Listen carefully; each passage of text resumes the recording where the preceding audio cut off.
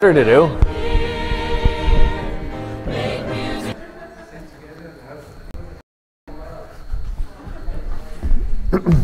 I have a mousetrap here, a rat trap. And we're going to go ahead and start. We have a mousetrap. Oh, Chris says we can start. Thanks, Chris. We have a mousetrap here for a reason, so just in case you get bored with what I'm saying, you can just look at my mousetrap and think about that. That prop will be used later.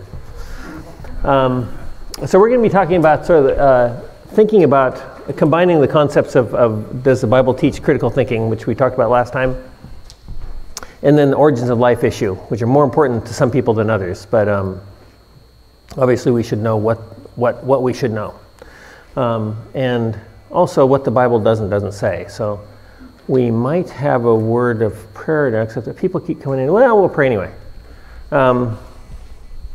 Maybe we'll start. There's just the people just keep coming in. All right, we're just going to have a word of prayer. Our Heavenly Father, we thank you for this opportunity to get together and talk about things from Thy Word, and pray that we'll be building ourselves up in our most holy faith, drawing closer to you, and learning more how to be better believers, better testimonies, more obedient, and we think of so many people around the world that don't have this opportunity. We think of people who are suffering for their faith right now, and thank Thee for that. For that we can uphold them, and thank Thee for the fact that we aren't going through those things right now, but pray that we might be. And in the sense, as I said earlier, about building ourselves up in our most holy faith, that we will be strengthening ourselves so that we'll be able to handle whatever society throws at us. So thank you for everybody who's here tonight. In the name of Thy Son, the Lord Jesus Christ. Amen.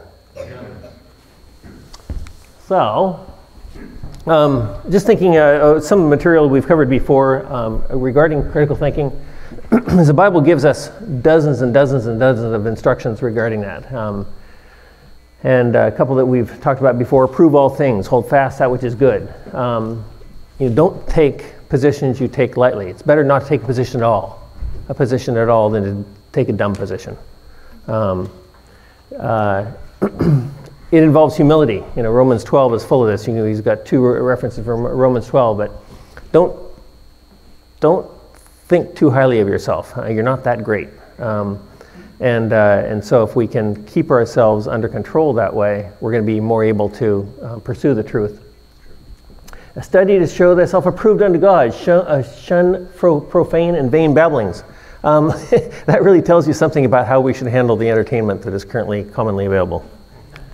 We're going to try to outline some of the common origins of life issues. Some that will be clearly anti-biblical, and some that will be appropriately controversial, because Christians hold different views, not unreasonably, I would say.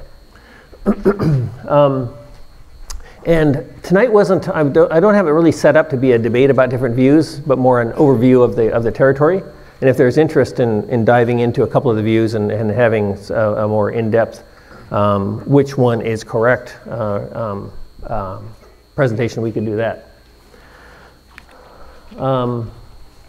One of the things about critical thinking is knowing the opposing views.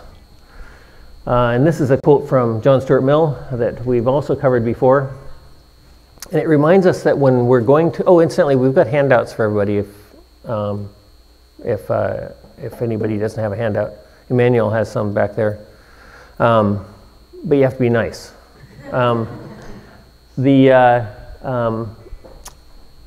And this is certainly something that's explained in the scriptures numerous times, but you've got to hear opposing views from people who believe them, who are competent with them. You don't pick the weakest example of an opposing view and say, see, it's wrong. You pick the best example of it, the most intelligent, the best versed in the opposing view, because the opposing view might be right. And if it's wrong, you've learned something. If it's right, you've really learned something. Does the topic of origins of life matter? And to the extent that it matters, partly depends on where you are in life. Some people, they've got 2 jobs to work and a family to look after, and the most straightforward reading of Genesis 1 and 2, they've got higher priorities than to dive into every possible permutation of belief.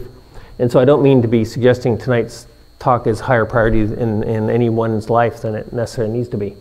But there's the reason we first started talking about doing this was largely with respect to high schoolers and university students who are, if they're going to a secular university or secular high school, they're going to be faced with some potentially, as believers, with some potentially really tough decisions that as a church body, as a body, the body of Christ, it's kind of our job to help equip people for whatever they're going to face.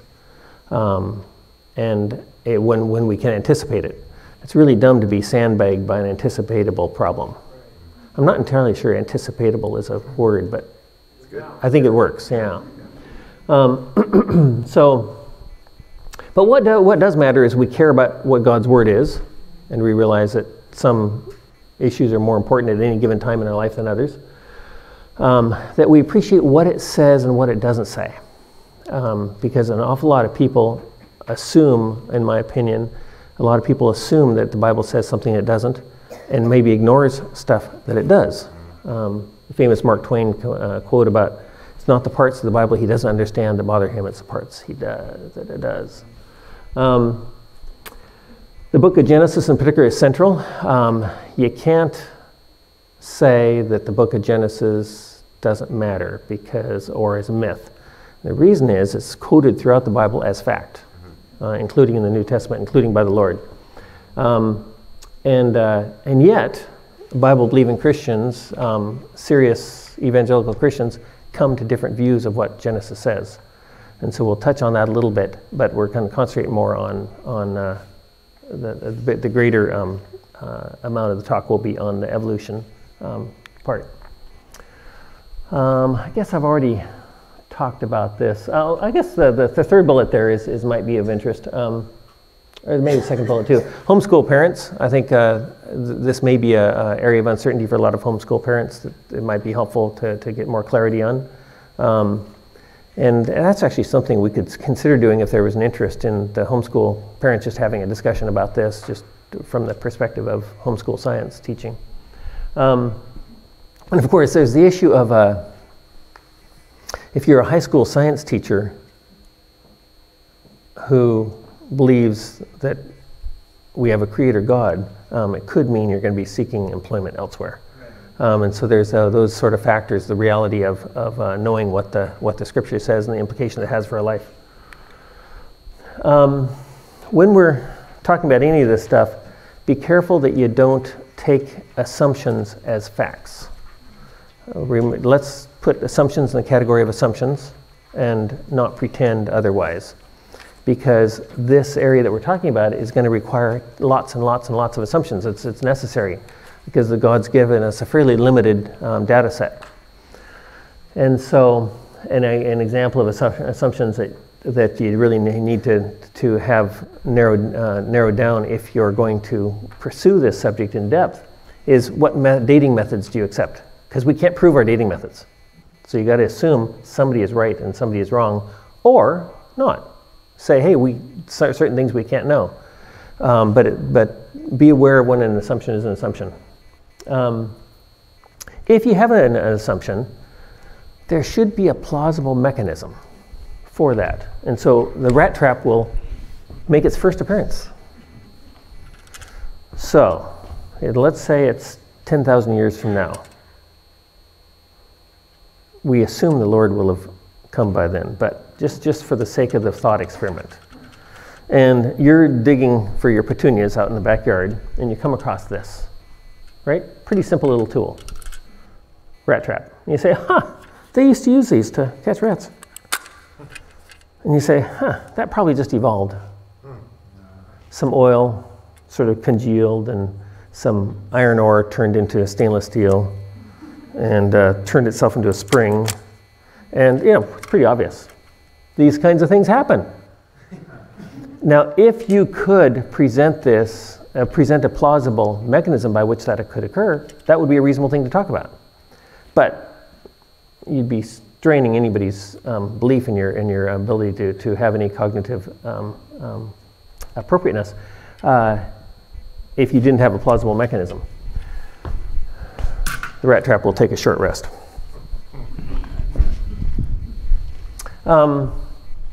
So you want to have plausible mechanisms. It's really nice if you can test. So I'm still getting the hang of this pointer. Because I'm trying to do this as a straight line, and look, it's going all over the place. So, what was that? Okay. Which assumptions can and can't be tested? So if you've got an assumption that can be tested, test it. But unfortunately in this area, most of them won't be able to be tested. Define what you're talking about. If you're talking about dating, say exactly what you mean by dating. If you're talking about carbon dating, or uranium-thorium dating, or ocean core dating, or Antarctic sediment dating, know what you mean by dating. And if you don't, ask people questions instead. But I hear people talking about these areas that are pretty complex scientifically. And they just sort of, they've read something, they've read a headline or watched YouTube, and they sort of think they understand it when you ask them the simplest question about it, and they don't. But they hold strong feelings about it. Try not to hold strong feelings about stuff that you don't understand. And if you can't define it to educated child's level, you probably don't know it. And that's whenever my colleague who finished first in his class, well, while he's in medical school, he was mopping the floor at St. Vincent's operating theater. And they were cleaning up the room after surgery when he was mopping the floor, and he asked the surgeon who was starting to walk out something about the case. So this guy's mopping the floor, and he asks an intelligent question about the case. The surgeon looks at him and said, "You wouldn't understand." Now this guy was probably quite a bit smarter than the surgeon. Probably knew as much about surgery as the surgeon, actually, and he's an unusual guy. So, but it was really interesting that this guy didn't, and you wonder, could he have explained it? If you can't explain something to people, you probably don't know the subject. And that's actually a good thing to practice, to say to somebody, hey, if this is an area that matters to you, get in the habit of explaining it to people and see how you do, and say, hey, did that make any sense? And if they say no, try again. And he made an assumption. Yes, he also made an assumption, and you never make an assumption. About the mopper. Yeah, about the mopper. The surgeon made a bad assumption about the mopper, and he'll certainly never get a referral from us, I'll have you know. Not that we hold grudges. But in actual fact, just digressing for a second, a surgeon who's like that to a janitor is unlikely to be the kind of person you want taking care of your patients anyway. It says a whole lot about their background. The second bullet is kind of interesting. In any position you hold strongly, ask yourself, what kind of information would make me change my mind? What new facts? And when you're reading people who are writing about stuff, and this is, I'll give an example from Charles Darwin, because he was actually a pretty honest guy. He said, if this and this and this isn't proven, my theory is nuts. In actual fact, those things were proven to be wrong, but that didn't stop them, and they kept his theory. But he actually built in tests of his own theory that we'll talk about. It's never a bad idea to say, okay, I want to buy a Dodge truck. What would make me decide to buy something else instead? And if you apply that to every complex area, because very few things are as complex as a Dodge truck, then you're going to be able to much more fully understand the topic. I drive a Tacoma, incidentally, a more refined vehicle.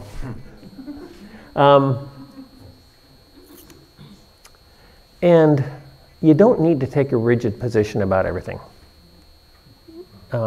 If you don't know enough to be sure of something, hold your positions lightly. So we're going to try to talk about the major models for the appearance of life on Earth. I'm going to be trying to cite sources that are fairly dominant, that seem to be appropriate, but there's a ton of material out there, and I don't even know about all the different opinions out there and ideas, so I don't think you could even pretend that this is a comprehensive review.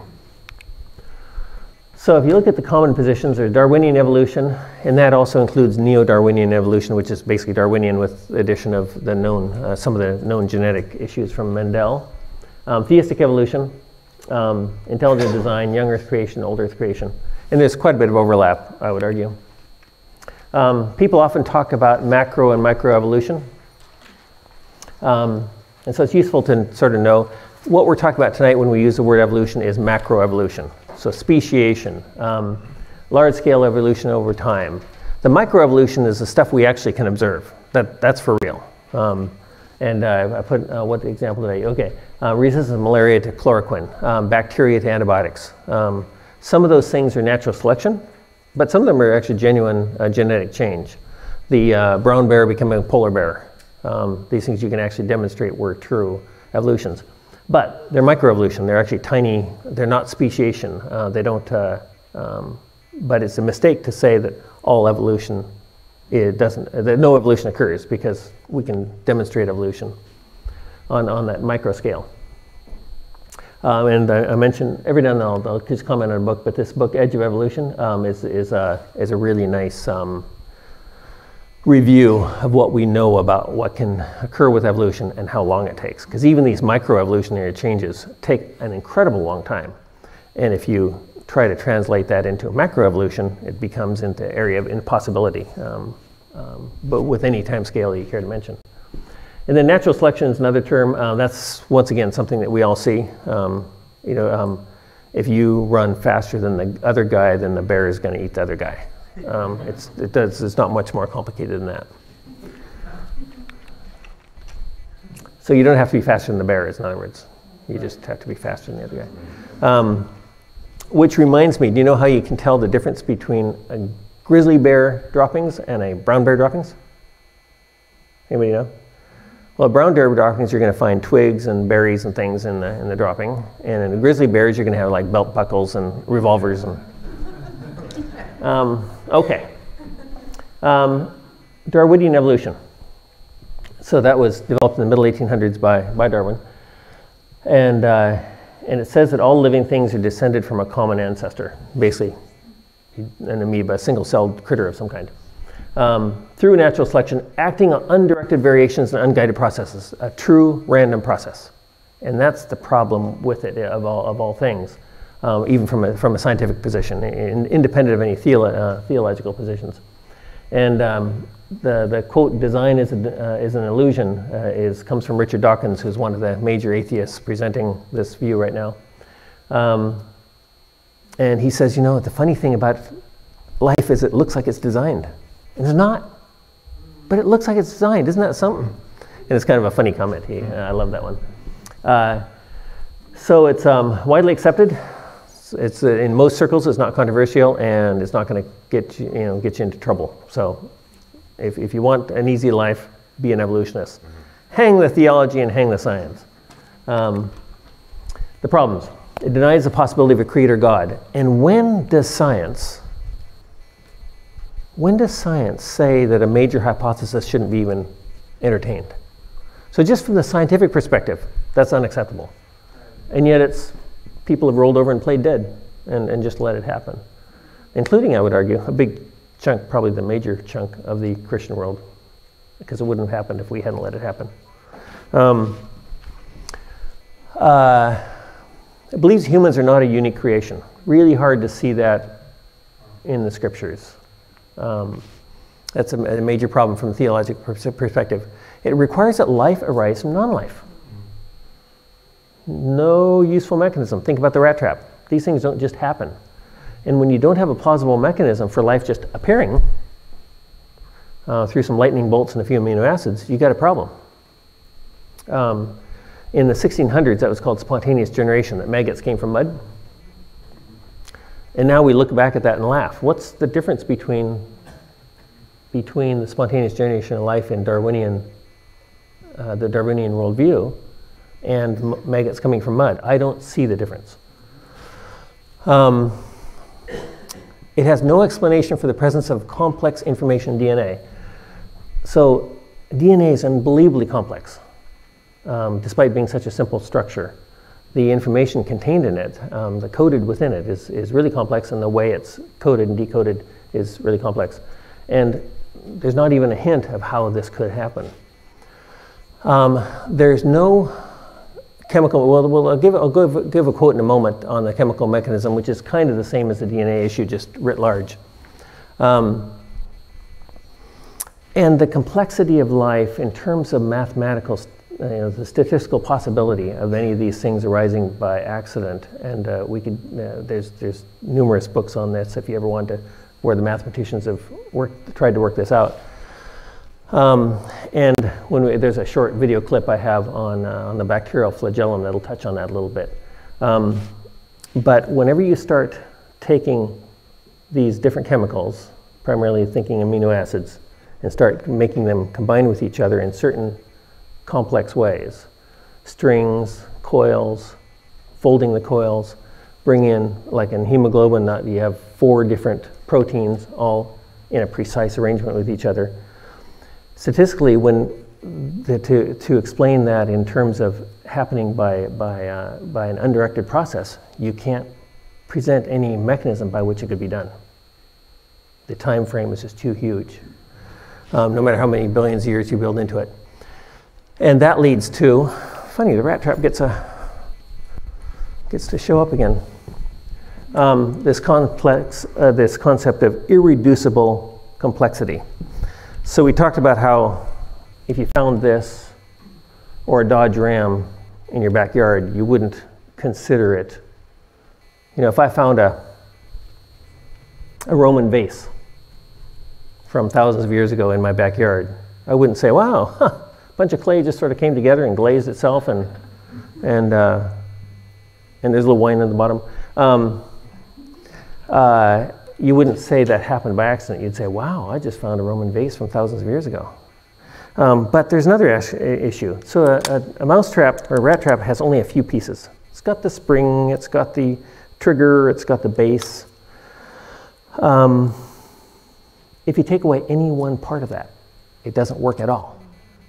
And so the concept of irreducible complexity that we'll be talking about a little bit in the clip is that nobody can figure out how that could come together. And I'll give you some references later on where people debate this, and you can sort of see, because remember, what you always want to know what the opposing view is, and by experts with that opposing view. And so you'll have some references I'll give you that'll allow you to read how people try to explain this process. But it's pretty difficult to explain. That might be it for the rat trap. So this is one of the Darwin's tests that he wrote into one of his books, Origin of the Species. The manner in which species belonging to several of the main divisions of the animal kingdom suddenly appear in the lowest known that's quite a word. I should have practiced this one. Fossiliferous rocks. So rocks with fossils. May be truly urged as a valid argument against the views here entertained. So Darwin, he was putting together a theory, seemed to be an honest guy, smart guy.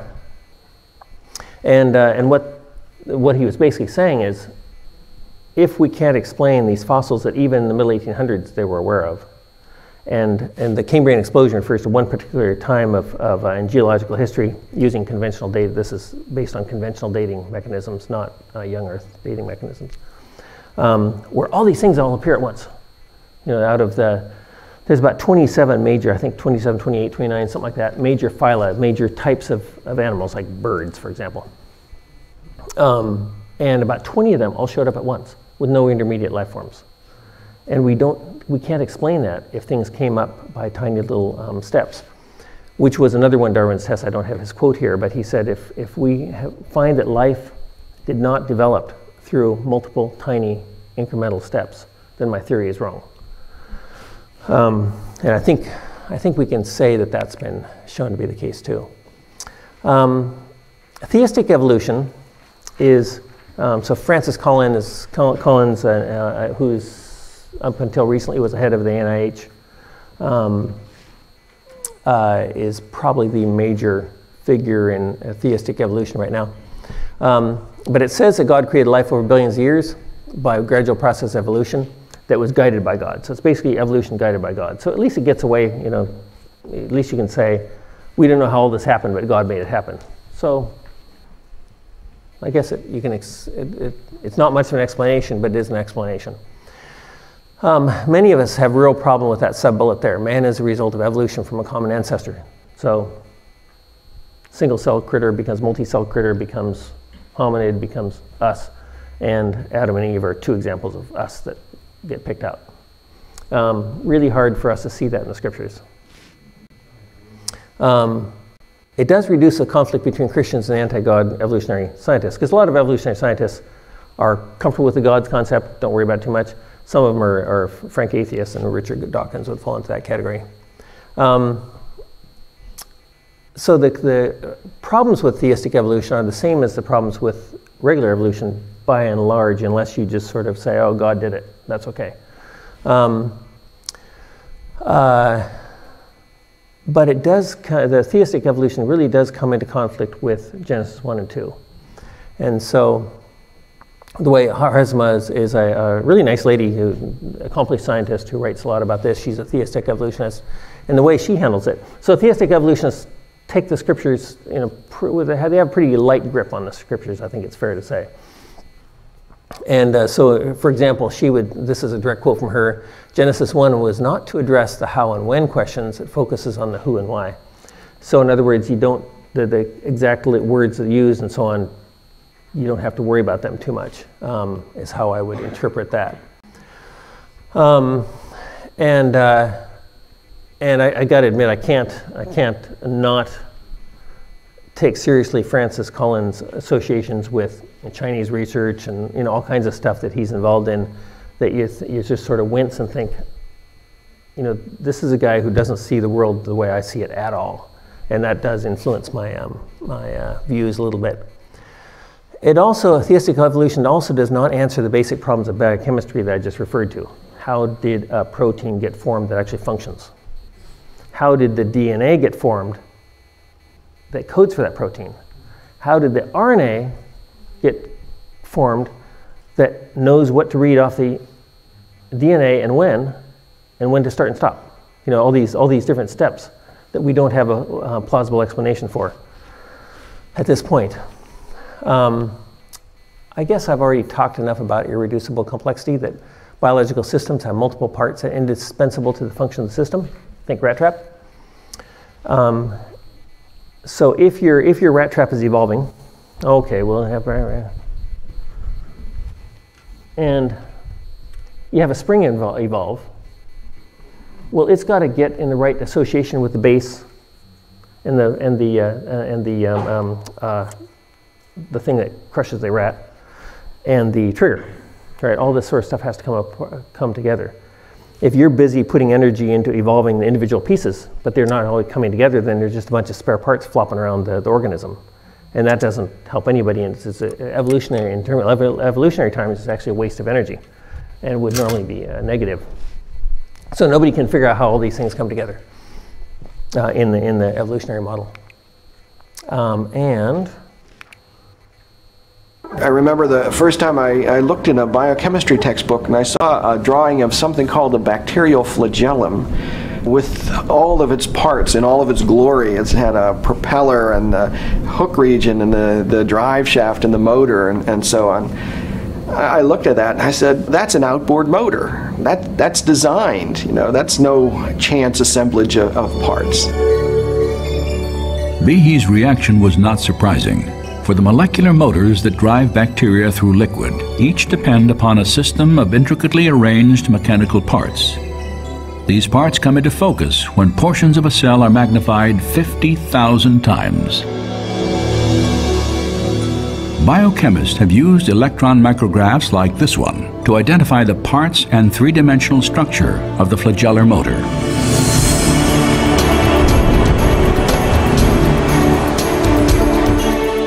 In the process, they have revealed a marvel of engineering on a miniaturized scale.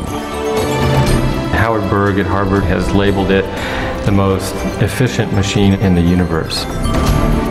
These machines, some of them are running at 100,000 RPMs and are hardwired into a signal transduction or sensory mechanism so that it's getting feedback from the environment. And even though they're spinning that fast, they can stop on a dime. It only takes a quarter turn for them to stop and shift directions and start spinning 100,000 RPM in the other direction. And just like outboard motors on motorboats, it has a large number of parts which are necessary for the motor to work. The bacterial flagellum, 2 gears, forward and reverse, water-cooled, proton motive force. It has a stator, it has a rotor, it has a U-joint, it has a drive shaft, it has a propeller, and they function as these parts of machines. It's not convenient that we give them these names. That's truly their function. Since its discovery, scientists have tried to understand how a rotary motor could have arisen through natural selection.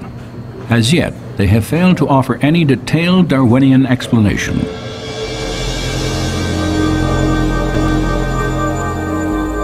To see why, we must understand a feature of molecular machines known as irreducible complexity. Irreducible complexity was coined by Mike Behe in describing these molecular machines. Basically what it says is that you have multi-component parts to any given organelle or system in a cell, all of which are necessary for function. That is, if you remove one part, you lose function of that system. The idea of irreducible complexity can be illustrated by a familiar, non-biological machine, a mousetrap. The trap is composed of 5 basic pieces: a catch to hold the bait, a strong spring, a thin bent rod called the hammer, a holding bar to secure the hammer in place, and a platform upon which the entire system is mounted. If any one of these parts is missing or defective, the mechanism will not work. All components of this irreducibly complex system must be present simultaneously for the machine to perform its function, catching mice. Irreducible complexity also applies to biological machines, including the bacterial flagellar motor. All told, there are about 40 different protein parts which are necessary for this machine to work. And if any of those parts are missing, then either you get a flagellum that doesn't work because it's missing the hook or it's missing the drive shaft or whatever, or it doesn't even get built within the cell. In evolutionary terms, you have to be able to explain how you can build this system gradually when there's no function until you have all those parts in place. Any questions at that point before we go on? Mr. Smythe. Any questions from anybody except Mr. Smythe? We went to a creation seminar and saw this just a few weeks ago. This presentation about the motor. No wonder you were napping. But no, I wanted to share one thing real quick. What was actually the day of my salvation, where I actually accepted Christ, and it was an old gentleman got up and asked the question, who threaded the eye of the needle? And the question was, there's a tiny hair-like muscle that runs through your skull that connects to the eye, causes right and left rotation. And his question was, how did that muscle structure get through the skull of your brain and function? It had to happen all at once. Same kind of thing as this, an irreducible. Yeah, because remember that little outboard motor, it's only part of the cell. It's not the whole cell. It's only actually one tiny part of the cell. You could use the same argument that they made for the outboard motor, or he used for the abducens muscle, to look at just part of the cell wall, and you're still faced with each of these little chunks, tiny chunks. You're faced with the same problem. That just a part of the cell wall is unbelievably complex. Yeah. So this is a comment by James Tour. James Tour is a really interesting nanochemist. So he makes chemicals happen, designs them on a computer, puts them together, so he develops drugs and things like that. He even makes little race cars that only work under electron microscopy, little molecular machines, and he's a very outspoken evangelical Christian. If you ever feel like it, go to his website and see how a Nobel Prize level scientist presents the gospel. He's quite a guy, but he's also a pretty open-minded guy. He said, "Look, if you can give me a mechanism for evolution, I should reconsider this. I don't see it chemically. I don't have a model from which to have chemicals come together and to make that first cell. Nor do I have a chemical model that makes any sense to me to go from that first cell to koala bears." He doesn't mention koala bears, but he means to. It's this lack of a mechanism that should really bother us. And the mechanism also involves information, because the DNA, the key aspect of DNA and RNA and all of the whole genetic machinery is information. You've got this incredibly simple and conceptually simple pattern, which allows incredibly complex structures to be built. And so, most of your cells, with the exception of maybe your red cells, have all of the genetic machinery, all the genetic code to make all of you, and lots of other people too. All in that tiny, tiny, tiny, tiny little fragment within a tiny cell. And where does that information come from? Because natural selection doesn't produce information. Natural selection makes use of information, but it doesn't create information. So let's talk about intelligent design for a second. It's not a biblical area. And I sometimes read articles by creationists who say about intelligent design. Intelligent design it doesn't pretend to be a philosophical position. It's science. Hey, we're here to say that this stuff didn't happen by accident. There's an intelligent designer. So it comments on patterns of evidence that indicate intelligent causes behind the origin of life, inferences from scientific evidence. Seattle has something called the Discovery Institute, which is probably the major world center for intelligent design. There's lots of people around the world that work on this. Stephen Meyer is one of the outspoken, one of the most visible spokespeople for the movement. It's dominated by Bible-believing Christians, old Earth, young Earth, but there's atheists and Buddhists and everything, because it's a scientific discipline. It's not a religious area. And so some of the stuff I read, it's almost like creationists feel threatened by intelligent design. All it is a science resource, nothing more complex than that. And so it looks at science that explains observed life and nature. It doesn't try to explain the age of the Earth. It doesn't identify the designer. But it's a very, very useful resource. If you're interested in origins of life, then it's a very useful resource. Young Earth creationism is probably the area that most of us grew up with or most familiar with. Briefly, it says that the age of the universe is 6 to 12,000 years, that the Genesis 1 days of creation are 6 literal days, that there's no animal death before the fall, no carnivorous animals before the fall, that the universal flood created a lot of much of the earth as we know it now, and it's sort of, sometimes people put it under the heading of catastrophism, meaning a series of short-lived catastrophes led to the world that we see. And it's certainly the most literal reading of Genesis 1 to 3, and a couple of good sources. Ken Ham is probably one of the most well-known because of the ARC project and so on. May not be the best source, but he's certainly very, very well-known. Jay Siegert is an engineer who's become, his whole ministry is evangelism through the discussion of the creation model. And he's a good one to use as a resource as well. We're going to go on to old Earth models in just a second, but it's useful to think about where the biblical young Earth and the biblical old Earth models overlap.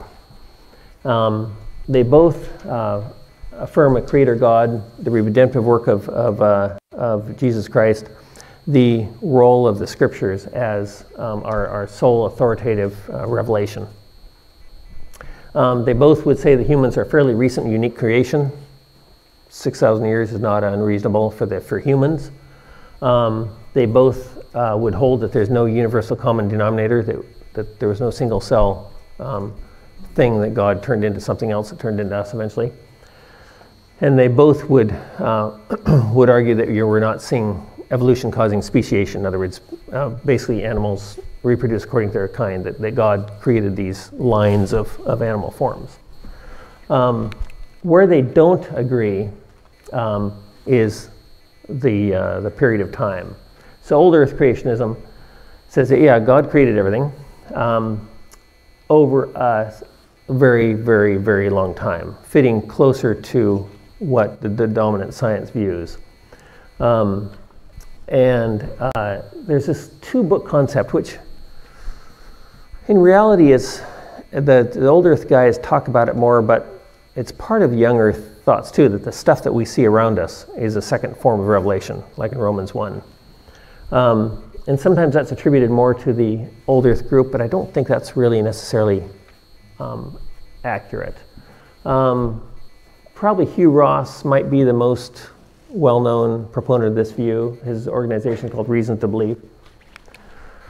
So the old Earth creationists would claim that there's no conflict between Genesis 1 and mainstream scientific chronology, and we'll talk about how that can be in just a second.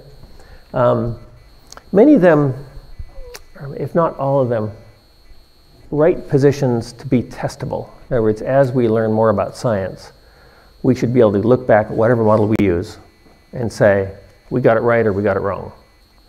Because the Bible only gives us a few sketchy details. And they've been, the old Earthers tend to be pretty outspoken about this. Hey, we're going to try this. If we find out the Big Bang didn't work, isn't correct, we're going to have to change our minds. And that's okay. And then I'm okay with that too. There's a whole bunch of interpretations of the Genesis 1 that fall into the umbrella of old Earth creation. And the day-age view is the one we're going to be talking about because it's probably the dominant one right now.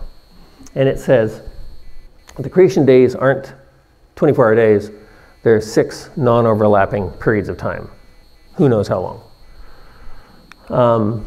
And this is really an interesting part of it that's worth wrapping your mind around if you're interested in this subject, and that is that they see these 3 different sort of series of miracles. One is God establishing all these physical laws and all that kind of stuff. The spiritual nature of humans, gravity, space-time, all this stuff that, when I say space-time, I can't even tell you exactly what I'm saying. These things. Then there's the transformation miracles that where they basically sort of nudge the system along over those 6 long periods of time within the laws of physics. And then sustaining miracles. So the reason that we can be living on Earth is because of a whole lot of really, really finely tuned aspects that if any one of those bits of tuning went out a tiny bit, we'd freeze or fry. There wouldn't be much option otherwise. And freeze and fry pretty quickly. And the interesting aspect of this is that they sort of see, for example, we've got gigantic deposits, biologically formed deposits of, say, oil, right? Billions and billions and trillions of tons of oil and gas and coal.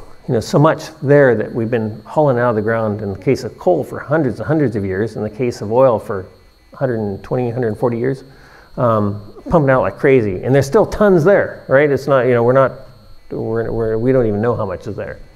And if, as we believe, that comes from biomass, then that's a lot of biomass. and really hard to explain in a 6,000 year time frame.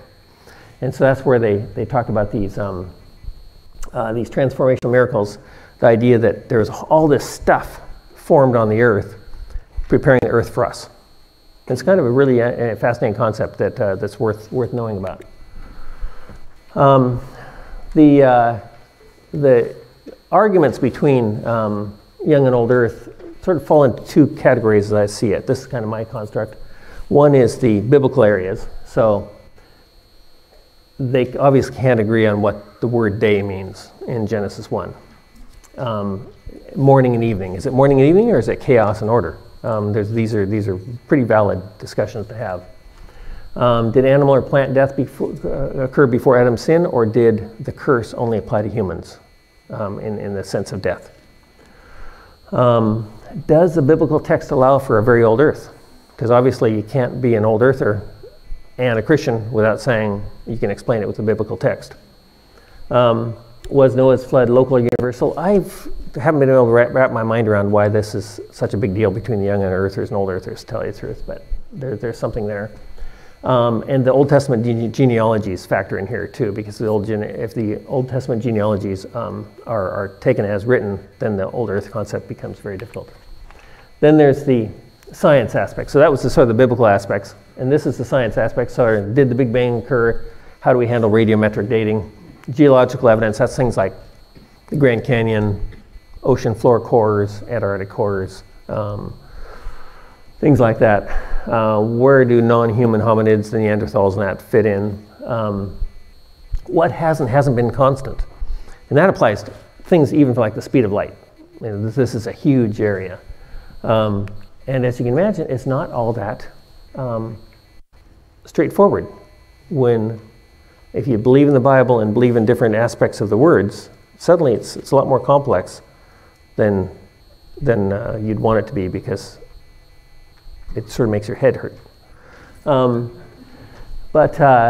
One useful thing to think about in terms of how you look at the scriptures and how open-minded you be about some of these concepts is to go to the verse I have up there.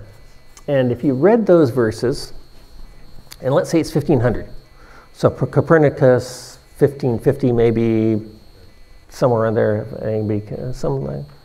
no arguments, so I hope I'm sort of close. Galileo a little bit after that. But before that, so you're a Lancashire farmer with your Bible in 1500, and you're reading those verses, you'd say, the earth is fixed. Earth is fixed, sun moves, the earth might be round, but it's fixed. And then you'd say, this is very clear from the scriptures. Very clear from the scriptures that the earth is fixed. And you can do a little experiment with yourself. Put yourself in that farmhouse in Lancashire in 1500 and look at those verses without knowing about Copernicus and what we now think of as a heliocentric solar system, and say, what conclusion would a reasonable Bible scholar have come to? Well, we now know that the earth rotates around the sun. We don't have any problem with that. We therefore adopt a different way of looking at those scriptures. And it's really this is a useful model that people should work through as an exercise before they take on the old earth, young earth debate. And this is a sort of a related thought, because I think there's a way more antagonism in these areas than there should be. But when looking at the Bible text alone, is a young or old earth view mandated, or could both or either one be reasonable, depending on which assumptions you're going to plug in? Mr. Smythe. You've already had one question. And a statement. Okay. So do the old earth accept the scriptures, like Genesis 1, for the order that it's laid out in? Yes. So then how can plants survive without the sun? Because the sun is created after the plants are created. And there's 1,000 issues like that. 10,000 for both positions. And it comes down to what assumptions. Where'd the light come from? Because was there light before the sun as we know it? And so it's those kind of things. And if we ever wanted to, and just lay out the old Earth, young Earth position. I don't actually see it as big a deal as some people see it. So, but if we ever want to, that'd be kind of fun to do, maybe for some people.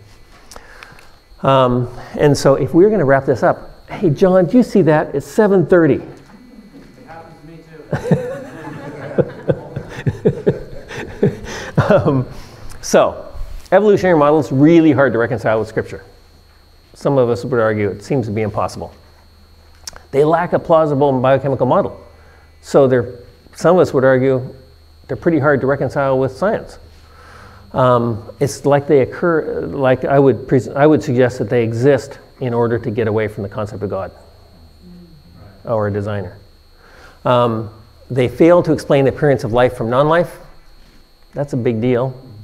And I would have less problems if my friends who are ardent evolutionists said, you know what, there are a bunch of problems that we've got. You know, the mathematical issues, the spontaneous generation of life, you know, these are things we struggle with. But when I talk to my friends, doesn't seem to bother them. I'm far more likely to see a young Earth and old Earth are saying, hey, we can't explain, you know, what came first, light or the sun?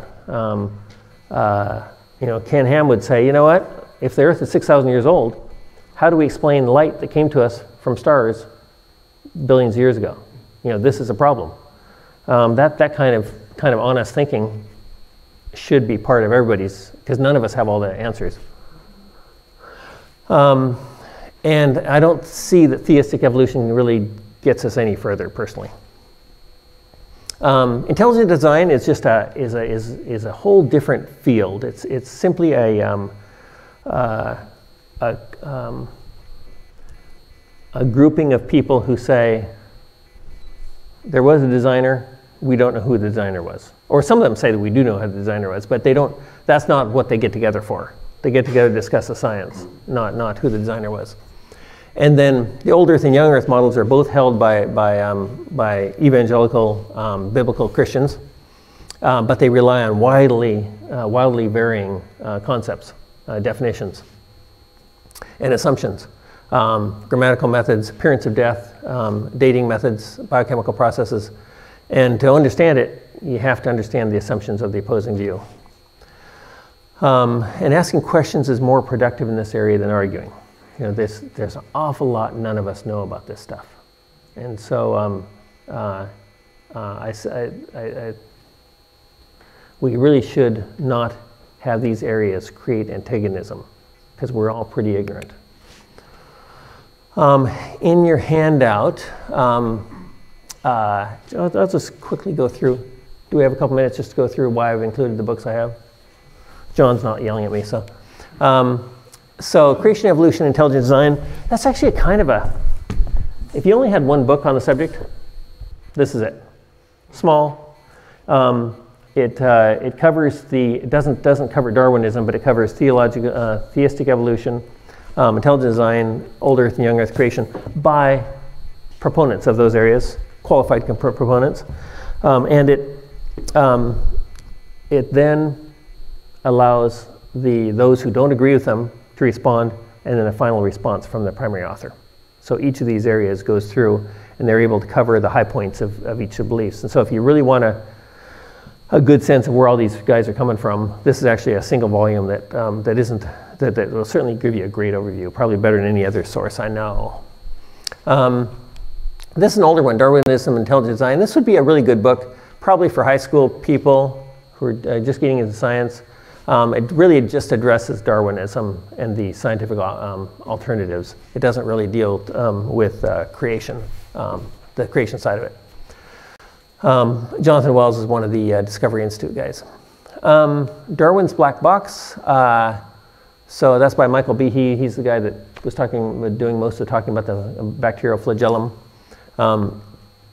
It's a really a classic work that deals with the probabilities and the seeming impossibilities of seeing the biological systems that we study come about through random variation. I mentioned Jay Siegert and the Starting Point Project. And And whether you're an old earther or a young earther,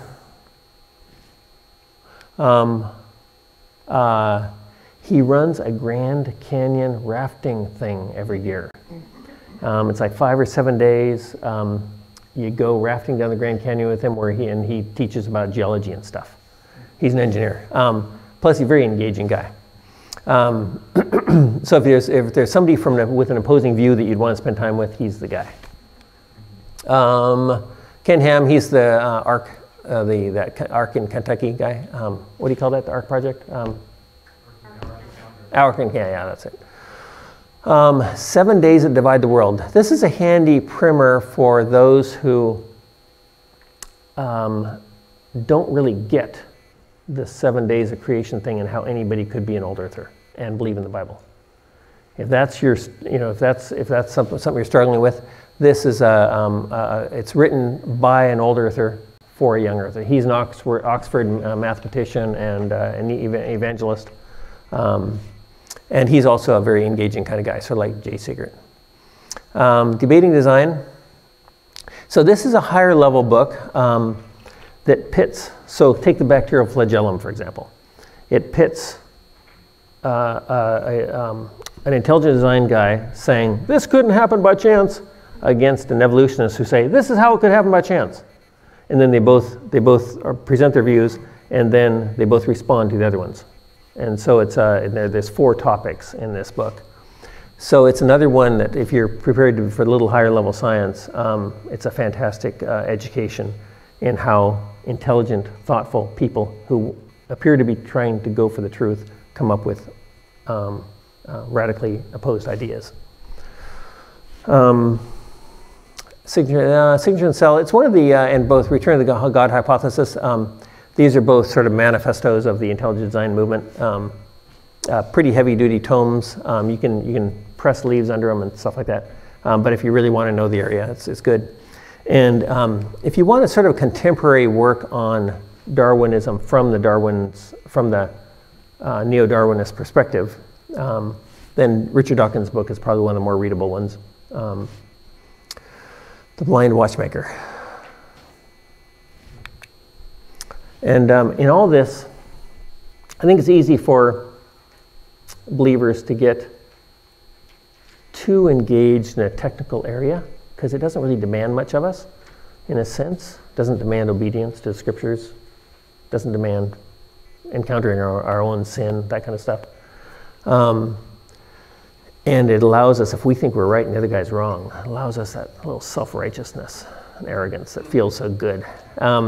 So, in any of these technical areas, if we can remember that there's a lot we don't know, that John 3:16 is a much more important area to understand. For God so loved the world that he gave his only begotten Son, that whosoever believes on him should not perish, but have everlasting life. That's a whole lot more important than having worked out whether you're a young earth or an old earth creationist. And when you're discussing this with people, only by pride cometh contention, but with the well-advised is wisdom. So if you find yourself having contention over the issue, it's probably a problem you've got. And I'm looking at myself first, because I'm by nature a confrontationist. So, that verse is for me. That's it. Thank you. Thank you. Any questions, debates, arguments, thoughts? Mrs. Smythe. So apparently this is the Smythe and Hassell program. I think everyone's probably familiar with this goat's trial, which was termed the monkey trial. Oh, yeah. So that really was a focus for the evolutionary theory to be opened up, especially in Tennessee, which had the law that could not, their evolution was not to be a non-human theory was to be taught in the schools. So Clarence Darrow, who was one of the, he believed in the evolution opposed to William Jennings Bryan. However, the whole case was tried on the fact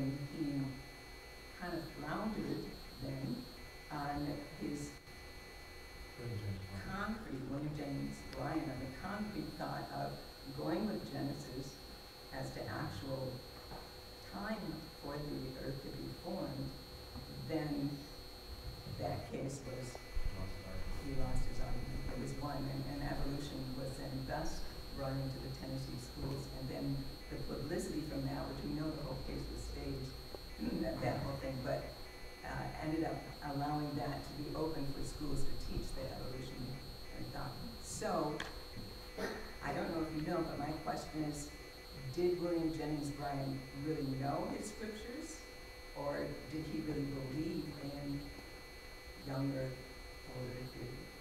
Somehow, I must have missed that day in medical school. Yeah, because I don't know. I don't know anything about that. Sorry. Yeah. John pointed out it's actually law, not medicine. Yeah, but I didn't go to law school. Yeah. So I was in Houston at a planetarium where you were seeing pictures of the galaxies expanding in the universe, and they were amazing because they took these from the Hubble and outside the atmosphere. And again, theories, they just show it expanding. I guess that would come under Big Bang. That's the shape of the universe and the direction of the universe and the expansion of the universe concepts are so complex. They are complex. That I would hesitate to say that you could look at some video from the Hubble's telescope and get any sense of what's going on at all. Yeah, they had. But they're pretty pictures. They're great. They're pretty pictures, and they show galaxies colliding. Yeah, yeah. But it looks like when they measure light, it's expanding. Yeah. It's pretty complex. Well, don't the scriptures, it's easy to read the expansion into the scriptures too. Yeah, but it's easy to read into the Big Bang, but it's also easy to say, wow. But there's sort of this, all these other different directions things are going.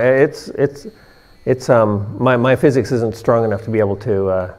The thing, if you understand the subject, you should be able to explain it. Yeah. I can't explain it. That's okay. Yeah. They were pretty pictures. Though. Yeah. Mrs. Townsend. On your slide where you presented young Earth creationism, you say the age of universe being 6 to 12,000 years. But isn't it completely possible that the universe, which is God, is infinite, so we can't date it? Yeah. But in the beginning, God created the heaven and the earth. That's true. There's a difference between the universe and the earth. Yeah, I should have. I think your wording would be better. You're right. Yeah. Picky. No, you're right. Just real quick, I understand, and I don't have the answer, and I haven't studied it. Everybody learn from... Harmonica players don't have to. Okay, thank you. Light does not travel at 186,000 miles per second. It's infinitely faster. So there goes some of the things that we are locked into. Now, I shouldn't speak out of school because I don't know the converse side, but... How fast does light travel? I don't remember. I did read it, but it was more than 186,000 miles per second. It's pretty jolly fast. But one of the debates is, did it always travel? Is how much does the speed of light change under what conditions? That's actually a whole separate issue. I can't explain that either. Remember, if you can't explain something, you don't know it. But we do have rainbows. But we do have rainbows, yeah. Yeah, roughly 42-degree difference, yeah. Any other questions or thoughts? You're pushing it, Mr. Smythe. I like to rest in the scripture. When it says 1,000 years, it says a day, and a day is 1,000 years. And if you go back and you map out, according to scripture, because you can actually go in the time frame that are in scripture, with what's given in the scripture, and you can get yourself to we're around 6,000 years now. And if the millennial reign is 1,000 years, which by definition is millennial reign, we got 6 days, and then the 7th. It fits. It just fits really well with what the scripture says. Could be an interesting little time ahead. Chris, did you have some? No. Okay, well, thanks, everybody. Yeah. Oh, go on. I just want to say one more thing on the subject of Scripture.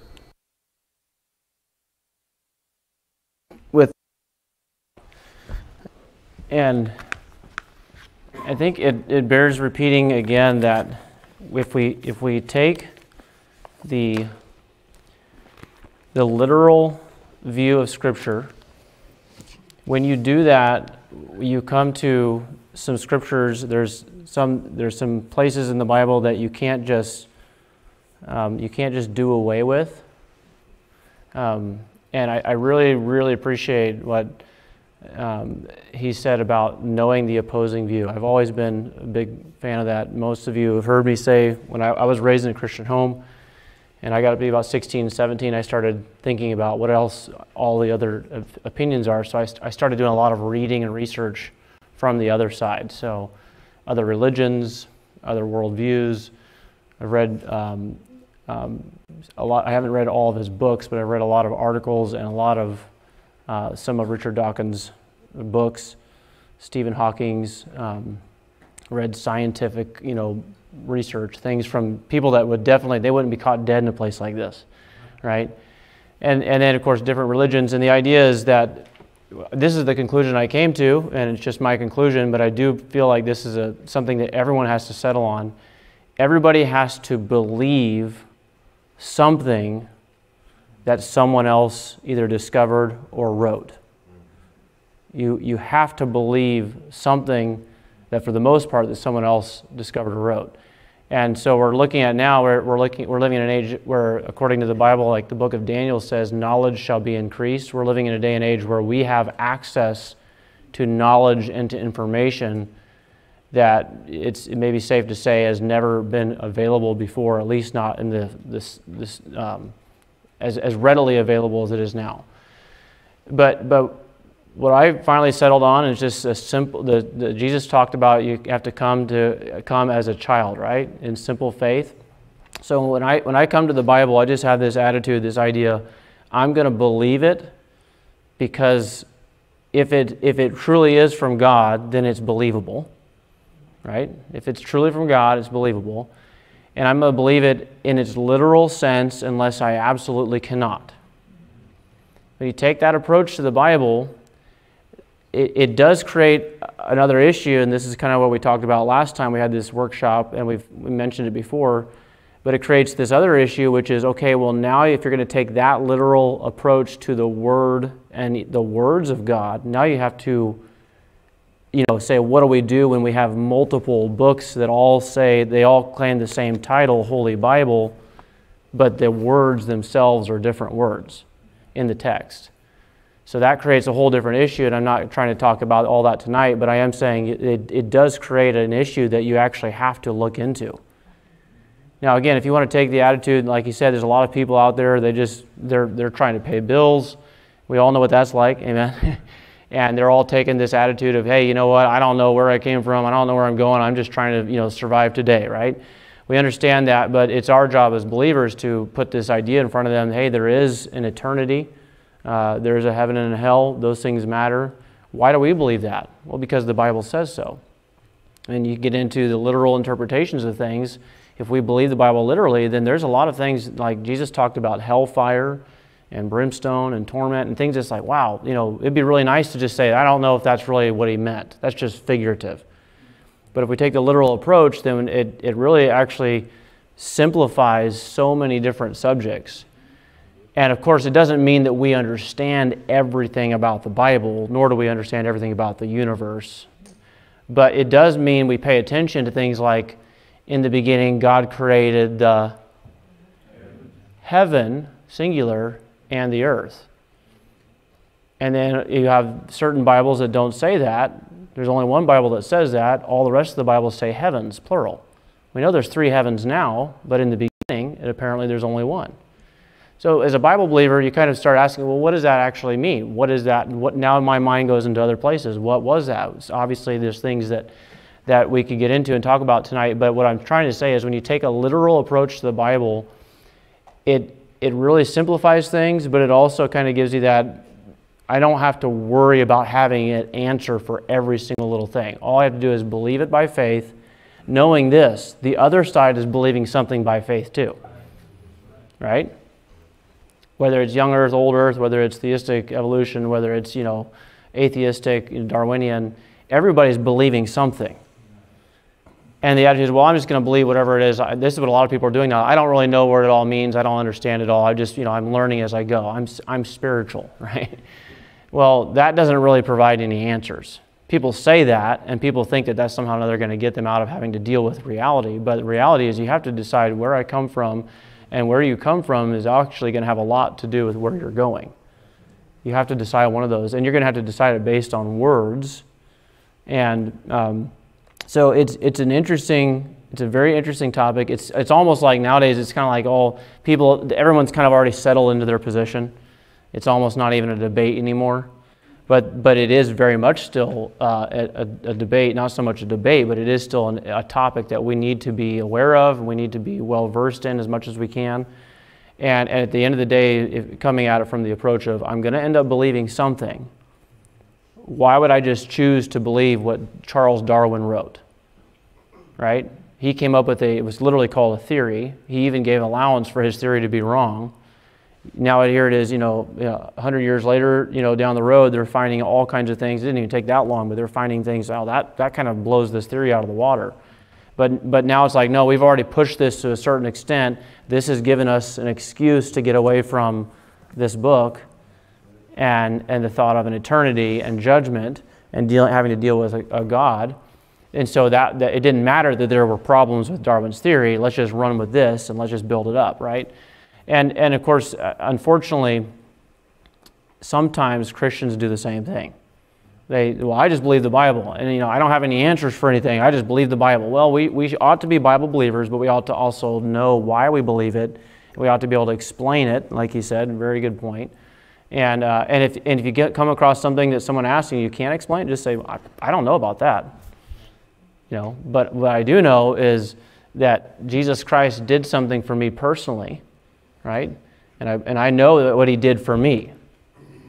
And this book is what told me about who Jesus is and what he did and how it mattered. And so if I believe that part of the Bible, why wouldn't I believe the whole thing?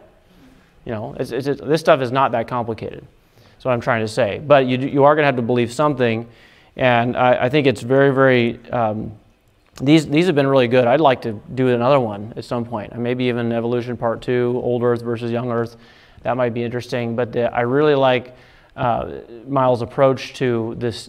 Let's not get all and all stirred up, and now we're going to go and we're going to bite and growl and bite and devour one another. I think it says in the Bible. We don't have to do that. But at the same time, we don't have to be like, well, I just don't know about anything. I don't want to offend you. I just don't know. Well, that's a very interesting point of view, and there could be some credibility to that. I mean, listen, somebody's right and somebody's wrong, right? I happen to think that we're right. Okay, they think they're right too, but I happen to believe that because of what this book says, because I believe it, and they have to settle on something along the same lines too. And what you find out about a lot of the folks on the other side is they actually don't really. They wouldn't take Charles Darwin's theory of evolution and say, this is my absolute perfect book. They wouldn't say that. They take bits and pieces of whatever it is they want, and they, in their own intellect, become God. That's really where a lot of the other side, they become God because they get to be the one that determines what is right, what is wrong, what is true, what is false, literally based on their own ideas or their interpretation of those ideas. You say, well, aren't you doing the same thing? Kind of, but I'm saying it all comes from this one book, and I start off with the very basic premise. This book is perfect. Every word in it is there for a reason. I do believe that's what Jesus said.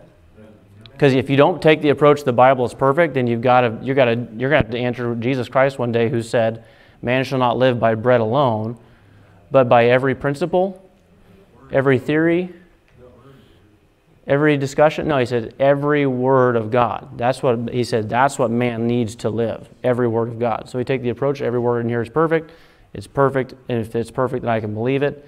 And if I come across something I don't necessarily understand, I can say, I don't understand this, but I do believe it. right? And then we can go to God and say, God, give me a revelation on this. Show me something.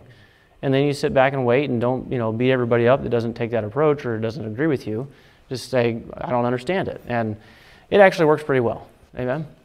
But this is a blessing. Thank you very much. I really appreciate coming down tonight. Very well done.